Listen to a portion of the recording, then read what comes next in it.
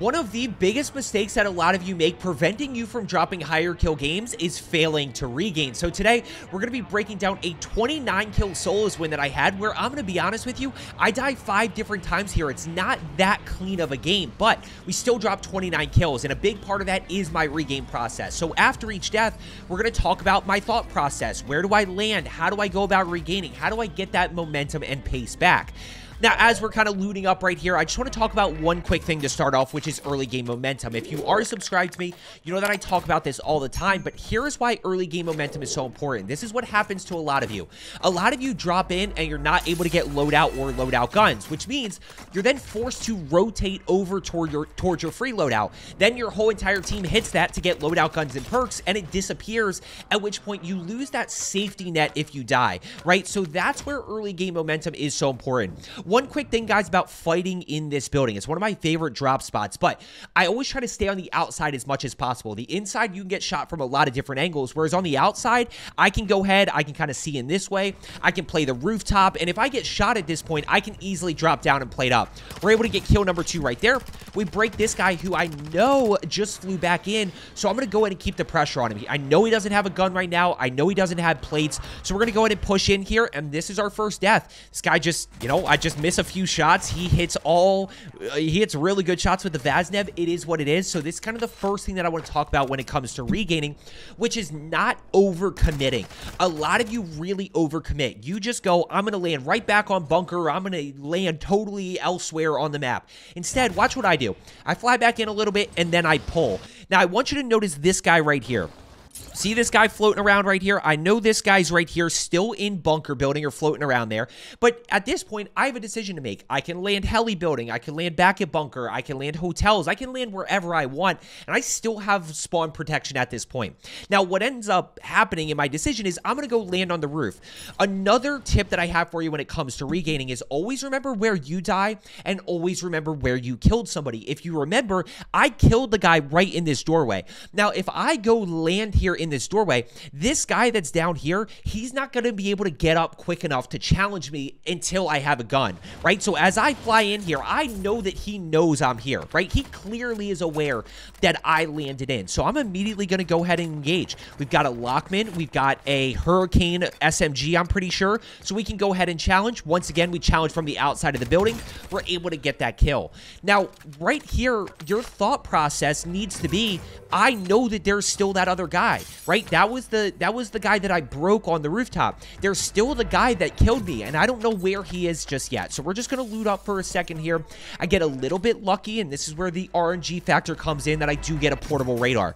When we talk about regaining, guys, it's important to understand, and we'll kind of revisit this common theme a lot. It's about one kill, right? So that one kill right there, it got me plates, ammo, cash, like I'm good to go. And in duos, trios, and quads, that one kill also gets you information about where enemy teammates are, at which point you can kind of keep rolling from there. Now, right here, we're able to hit shots. We're able to get that knock. Let's go ahead and keep the pressure on here.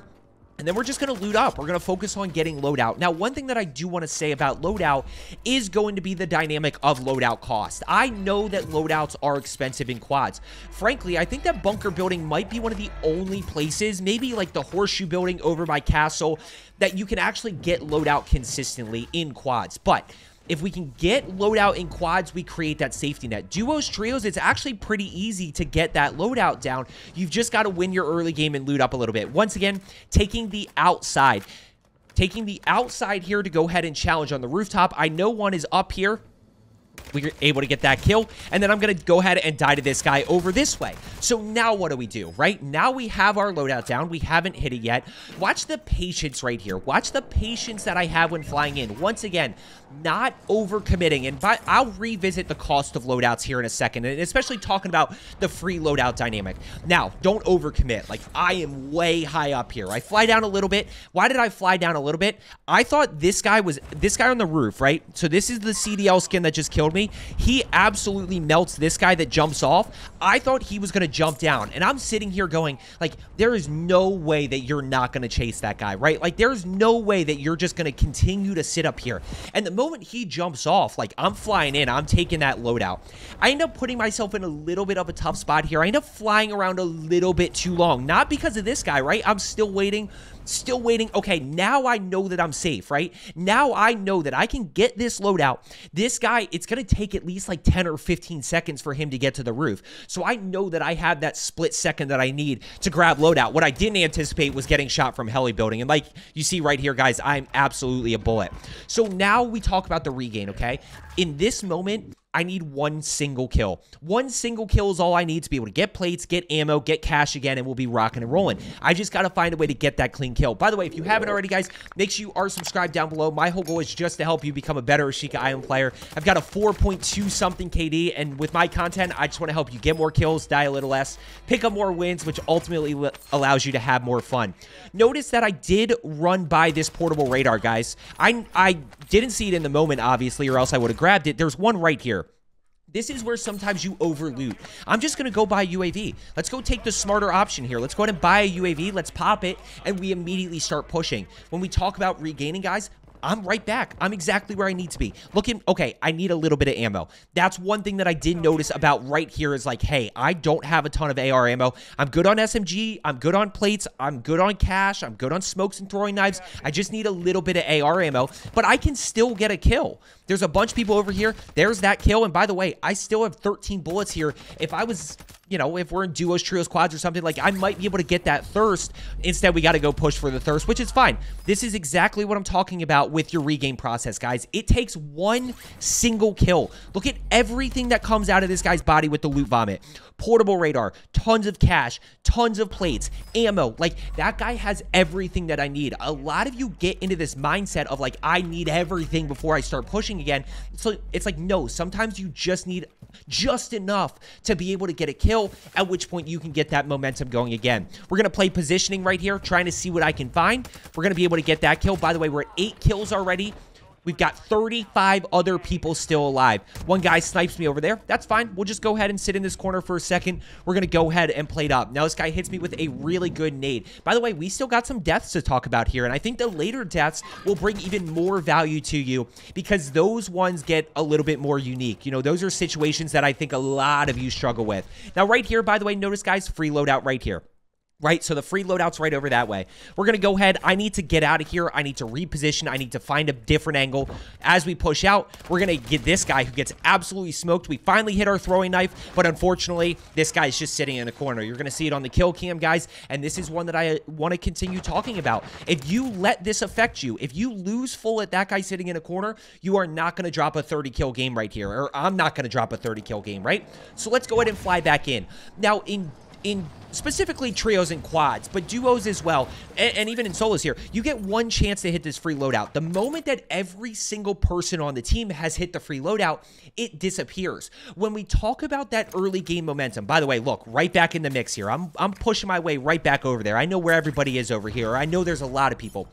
When we talk about getting early game loadout, if I get early game loadout and we're playing quads with like 3 people and I never die, they can hit that loadout over and over and over and over again. They can basically hit it as many times as they need to if they're dying until I hit it. The moment that I hit it and everybody on our team has hit it once, that's when it disappears.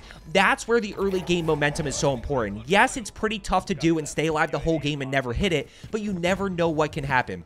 Let's go ahead. We're going to push our way right back over this direction. We've got 10 kills, one flying under me, or one right down below me. So we're just going to keep the pressure on. We're going to keep that guy, surprise him essentially, get that easy kill. But notice there's still a bunch over here that have to push in. I'm well aware that I only have 105 bullets, but that's plenty to get kills, especially in solos. And you could even take out a whole team at this point, right? I have enough ammo to take out a whole team. That guy gets absolutely fried. 12 kills right here. We're going to see that guy can't quite get that kill. Notice the ping right here, one down below me. So let's go ahead, quick reload. I know he's over here somewhere. I know he's got to push out. There's that one, kill number 13. This is where we talk about positioning, holding people out of circle as opposed to the other way around. Now, I know that there's still people over here, so I'm going to work my way over, and this is going to be the next death that we talk about. I just get caught out in the open, guys. Absolutely no cover. He's on a head glitch. The only way I win this is if I make an absolutely insane play. It's just not going to happen. I get fried. So now what do we do, okay? Got no free loadout. I've got no loadout. This is where cash flow comes in, right? We've got $5,000. That is enough to go ahead and land on a buy station and buy a gun. Hindsight being 2020, guys, I'm a little bit aggressive flying in here. I don't necessarily check to see if anybody's here. That's probably the smart play. I decided to just go ahead and play a little bit aggressive here. We're going straight to the buy station. This guy's flying above me. I kind of dare him to throw it and chow me, which he does. We grab the Vel, right? We're just short of buying another gun here, but we're gonna grab the Vel. We get that kill. There's the one kill that we need. We get plates, we get ammo, we get cash, we get everything that we need to regain here. And now I hear another one above me. But let's go ahead and try to challenge real quick, or I try to buy my ISO Hemlock.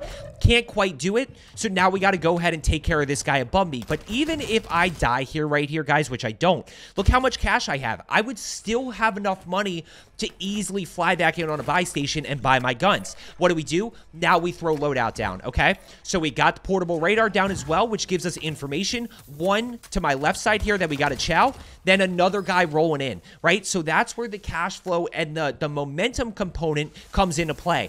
Now, right here, guys, we've got loadout down. I haven't hit loadout yet. I'm kind of dancing a little bit with my Vel. I just get over aggressive here. Absolutely no need for it. Absolutely no need to play this aggressive. Super frustrating, but this guy makes a good play. He's just like, you can go do whatever you want. Go jump around like a bunny. It's kind of ironic that I say a bunny when he's the bunny, but notice he's just kind of letting me jump around, and that's a pretty easy kill. So now what do? Right? We have loadout here. Can't hit loadout because that guy's just going to be sitting on it, right? So this is a big one that I want to talk about. And if you've made it this far, first of all, thank you so much. I really appreciate it. This is one of the biggest things that I want you to take away from this video, which is landing close to a buy station or close to your loadout and rotating over. This right here is how we counter loadout campers, which is, I know, a big issue on Ashika. I know this guy's here, right? How many of you would try to be over aggressive and just try to challenge that guy? Instead, I'm going to go ahead and fly over this way. We see an unopened crate right there, so we're going to go ahead and grab the unopened crate. I kind of hear a bunch of crates around, so I know I'm at least a little bit safe. By the way, 17 kills thus far. We've got 18 other people left, and what are we right now? 17 and 4 maybe? Like, we're still over a 4 KD at this point. So we're going to go ahead, break through. We see this guy flying in, so let's go ahead and challenge him. We'll go ahead and take our kill number 18, and now we go ahead and rotate over towards our loadout, right? I still know that I have loadout. I obviously want to get loadout, and this goes for any loadout you buy. It goes for any free loadout that you get, any loadout that is there where there's a team that's camping it or close by. Go in with this same mentality. I'll tell you this, guys, you have one opportunity to land on free loadout. If there's a team camping on the free loadout, do not land on it again. You can complain about loadout campers all you want, but that's on you. That's not on them. If you're just going to keep giving them free kills, then they're just going to keep taking them. So don't land on it. Instead, grab a gun, rotate over. What do you know? Just like I told you, look at this guy. Look at this guy right here. That is the definition of a loadout camper. This guy could not be staring harder at my loadout. You know what? That's a pretty easy kill right there. We show him some love, and then we grab loadout. Now, first thing that we do, we go back to the buy station. We throw portable radar down. That's just a very easy way to get information. Notice at the buy station, there was no UAV here. Let's go ahead and go back. We're going to grab that. Notice there was no UAV available. Well, we get unlimited portable radars here, so let's go ahead and buy it. Let's go ahead and use that information to try to see what I can find. Sure enough, we're going to get one up top here. We catch a quick glimpse. He's broken. I'm not. Let's go ahead and keep the pressure on here. 20 kills right there. We still got 16, 15 other people at this point. Now, what do we do from here? Not 100% sure. This is where we use a UAV tower, right? So, yes, we can buy portable radar. Actually, use that and throw that down. I created another safety net for myself just in case I needed it. This is something that you can absolutely do in any game mode that you play. Obviously, again, a little bit harder to do in quads. By the way, notice the live ping right there. Live ping allows me to know that he's on the buy station. You can absolutely do that in quads if you have enough cash, and it's actually a pretty smart decision. Pretty smart if you guys have 20 to 30 grand or something. I actually don't hit the UAV tower. I absolutely should have. If you use a UAV tower, guys, make sure you smoke it. I think you're going to see that in a little bit.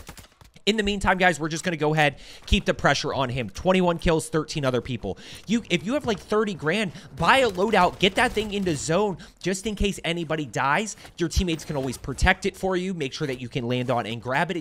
The more safety nets that we can create through loadouts, through cash flow so that we can buy guns at a buy station if that's the only option that we have, the more safety nets that we can create, the better off we're going to be. Also, don't forget the first one that I had for you. As we're popping this, don't forget the first one, right? Don't forget where you died.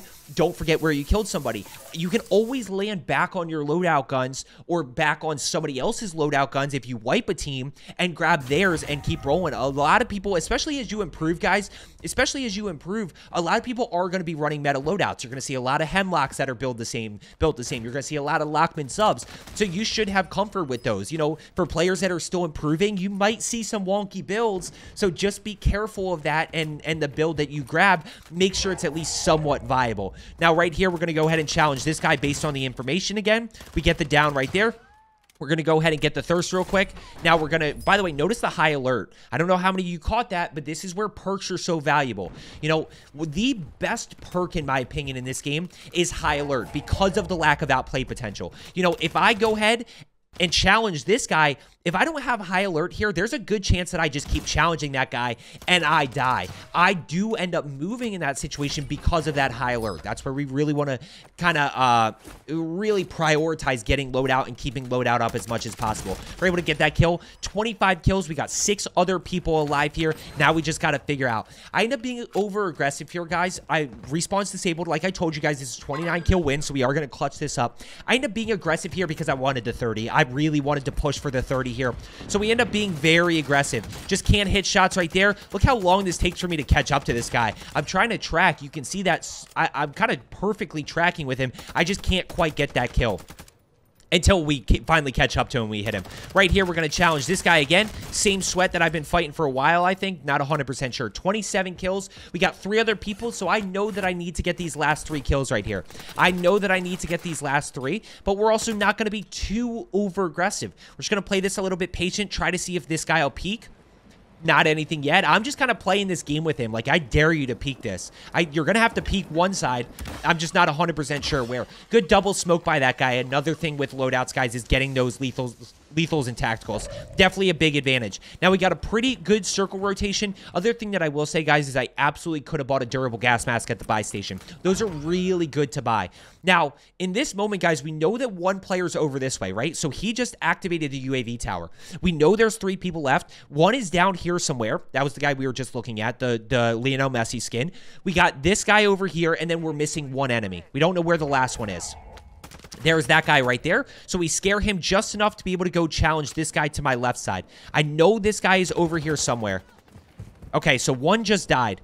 Right, so now we're at 27 kills. 2 other left. We know exactly where they are. One's over to my left side here.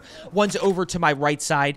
And I got to be aware of both. There's the guy to the right side, so let's go ahead and challenge him. We put ourselves in a really good spot to finish up this end game, guys. We got everything that we need because of basically what we did to regain throughout this whole entire game. We've got our loadout guns. We're out of smokes, so that's a little bit unfortunate, but we got a good circle pull here. We got 1 throwing knife left. Throwing knives, you could probably run Semtex in solos, guys, but I just keep throwing knives on to keep it simple. Throwing knives are great in duos, trios, and quads. Save your ammo.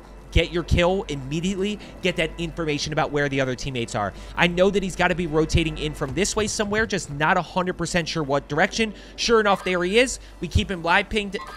Yep, we're able to easily get that kill. So I hope you found today's video helpful, guys. As I always say, let's get better today, and I will see you tomorrow.